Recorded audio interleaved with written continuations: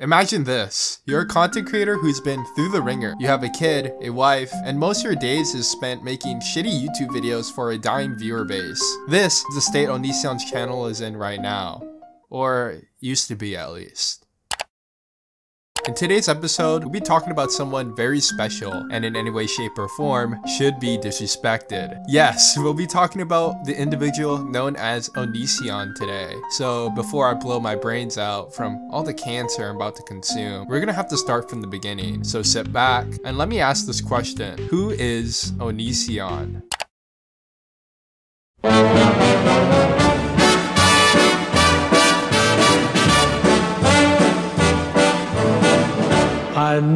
Gregory James Daniel was born on November 11, 1985 in Auburn, Washington. As a child, Gregory was described by his father, Randy Daniel, as happy-go-lucky and introverted, who found solace in the world of computers. Eventually, Greg changed his name to James Jackson and gained wide name recognition under his online pseudonym Onision. On January 29, 2006, Onision established his YouTube channel, but it wasn't until October 2007 that he began uploading content. This is an example of what the Darth Vader helmet will sound like. Throughout his online career, Onision managed various channels, each with its own focus. His main channel, Onision, focused on skits, while Uh-Oh Bro would cater to commentary-oriented content, and his Onision Speaks served as his vlog platform. Among his notable content is the 2009 video called Banana Song, which has amassed over 93 million views since the making of this video, and propelled Onision's subscriber count to over 2 million. What, Greg? I'm a banana! You're a what? I'm a banana! What happened to your clothes? I'm a banana!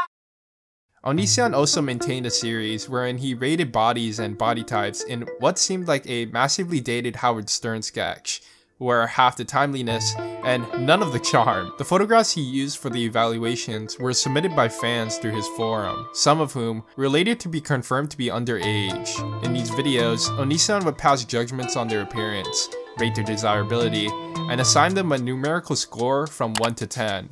Sadly, his young fans, yearning for validation from their beloved creator, willingly participated. Curse. Or as some call it, Shrek body. Hey, at least you have boobs unlike Shrek body. Oh my god, can't keep my dick in my pants. Throughout his career, Onision has collaborated with the likes of Shane Dawson, Social Repose, and Andy Biersack, the lead singer of Black Veil Brides. In 2010, he was named by Tube Filters as one of the 5 YouTubers on their way up. Onision was growing at an accelerated rate, on his way to becoming one of YouTube's biggest stars. So, what the fuck happened? Throughout the early years, Onision posted content with his wife at the time, Sky Tantaga.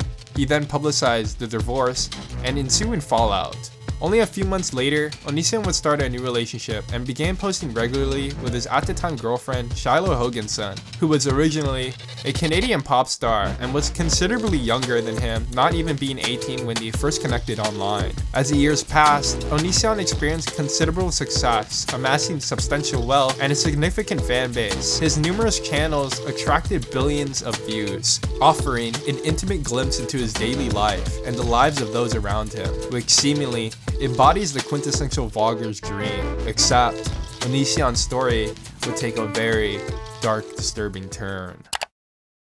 One of Onision's first scandals involved a video titled Shiloh Forgot Me, where in the video, Shiloh experiences severe memory loss. Why aren't you looking at the camera?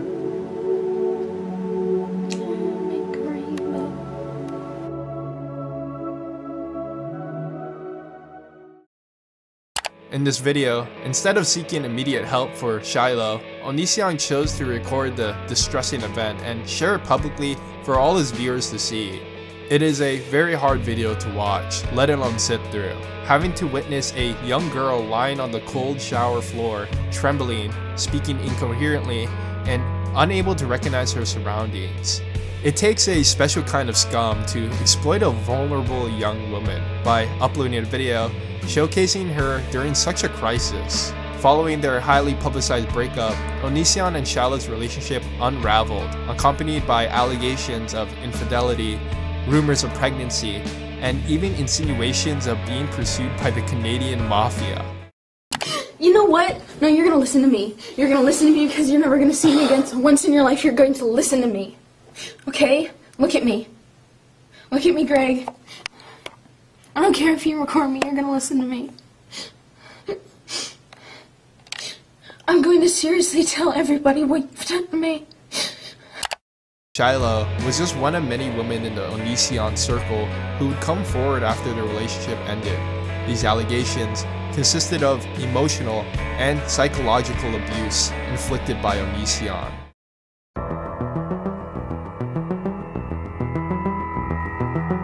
Onision's spouse, formerly known as Lainey and now goes by Kai, was only 17 years old when they first encountered Onision, who was 26 at the time. Kai had been a fan of Onision prior to their interactions. In a video released by Onision himself, he openly admitted that their relationship began when Kai was a minor. From day one, he's criticized my age gap with my wife, just 9 years. Same age gap that the girl from the Disney movie Tangled had with her boyfriend. In the video, he disclosed that he traveled to a different state where the age of consent was below 18, allowing him to engage in intimacy with Kai without legal consequences. Onision proudly recounts that, quote, Mr. Grump, who I assume to be Lainey's father, disapproved of the relationship and, according to Onision, threatened him. Throughout his romantic life, Onision persisted with this concerning pattern, which leads us to a discussion about Onision's next victim. Billy Don Ingle, who is only 18 years old, became involved in throughpow with Kai and Onision. Billy came forward with allegations of harassment during her time living with Onision and his now husband, Kai. According to Billy, Onision pressured Kai to involve her into their relationship. Billy further claims that after confessing to smoking marijuana against Onision's wishes, he devised of controlling punishments for her. Screenshots of alleged communications revealed a list of punishments for disobedience. These requests included being chained to the basement and getting a tramp stamp saying, "I'm a liar," among other weird, disturbing shit. Billy stated that, quote, Onision likes to destroy people's lives. In response, Onision retaliated by doxing her. Onision posted, tweeting out text conversations which included Billy's phone number. This action led to his ban from the platform at the time, and subsequent backlash.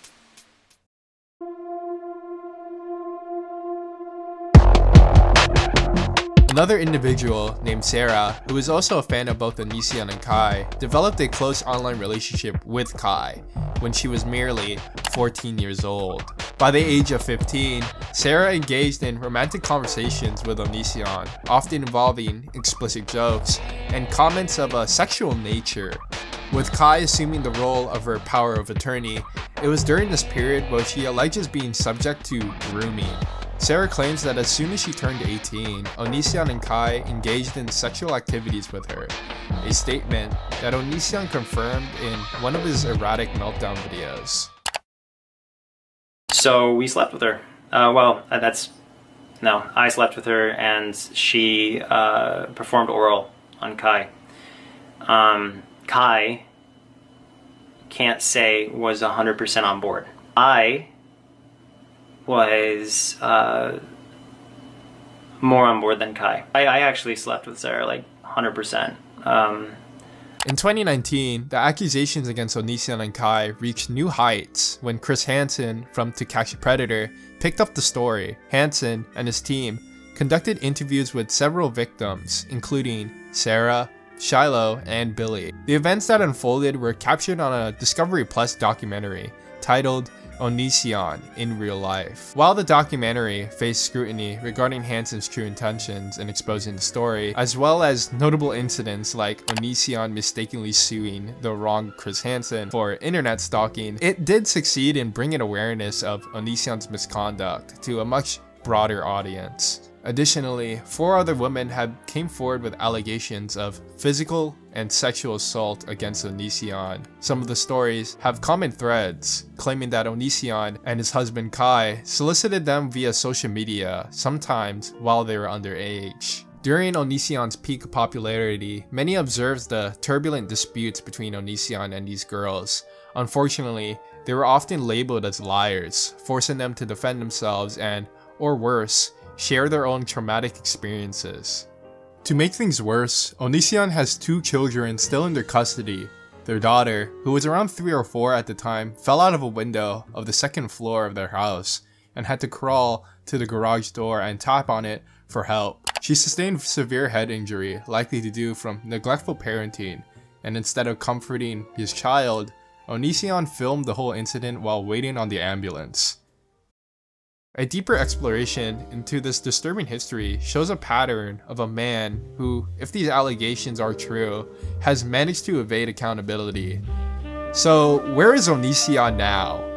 Well, in 2021, his channel was demonetized, and as of 2023, a federal lawsuit was filed against Kai, Onision, and YouTube. Onision and Kai are being sued for a list of crimes, including, but not limited to, trafficking charges, possession of explicit child content, enticement, sex trafficking, and personal injuries. As of social medias, Onision's last upload as of the making of this video was 5 months ago. He has been inactive on all his platforms, Twitter, Instagram, you name it. And from what I see, it's not going to come back for a while since all his focus seems to be on the federal lawsuit. I think it fits for me to sum up my final thoughts on the situation. And what made those thoughts, you may be asking? Ayo, fuck Onision, don't let him back on YouTube, fuck him!